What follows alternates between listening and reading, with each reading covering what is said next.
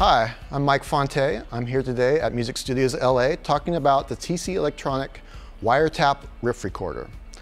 So what I thought I'd do was take you guys through my creative process, how I would construct a song using the Wiretap.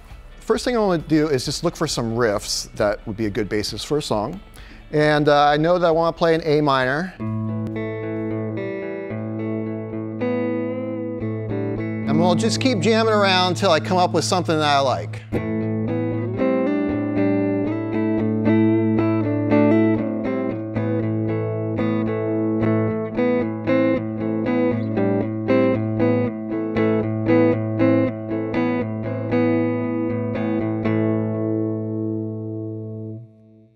Okay, that one was decent. Let's just hear that back and see if we like that.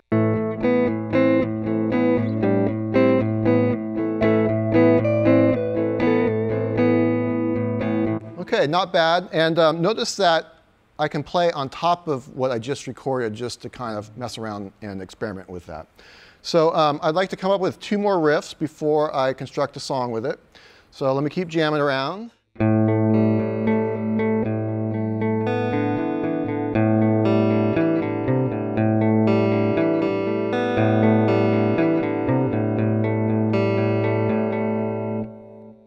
And maybe one more.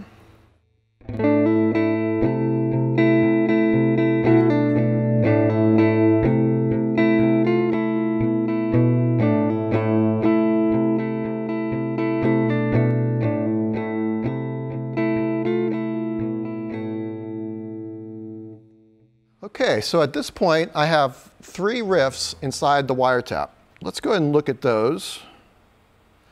And we can sort of audition them to see which ones we like.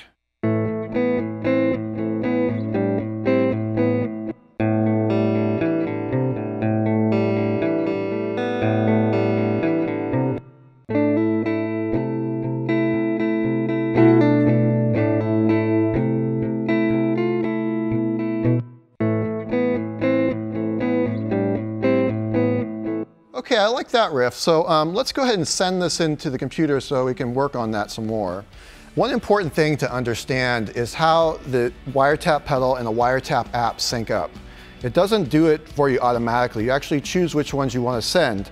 So say I want to take ideas that I've recorded out of the studio, or I want to send an idea to Dropbox or to my friends. I'm going to need to sync the ideas up to the phone. So it's really easy to do that. All we do is take the idea or the riff and swipe from the left side, and the pedal sends the idea into the phone. So now it's in the phone, we can take it wherever we want. So now to send the file to Dropbox, all we need to do is click on the file itself. We need to click this little share button in the upper left-hand corner, and then choose Save to Dropbox. And I've already made a folder inside of Dropbox called Wiretap Files, so I'm going to save it there. And it's now going to upload to my Dropbox. Now that I've sent my ideas to Dropbox, I can share them with anybody. I can share them with my bandmates, with a producer, or in this case, I'm going to send it to my computer so I can work on it inside my DAW. Once you've recorded your ideas in the Wiretap, it auto-generates names so that each recording will have a unique name.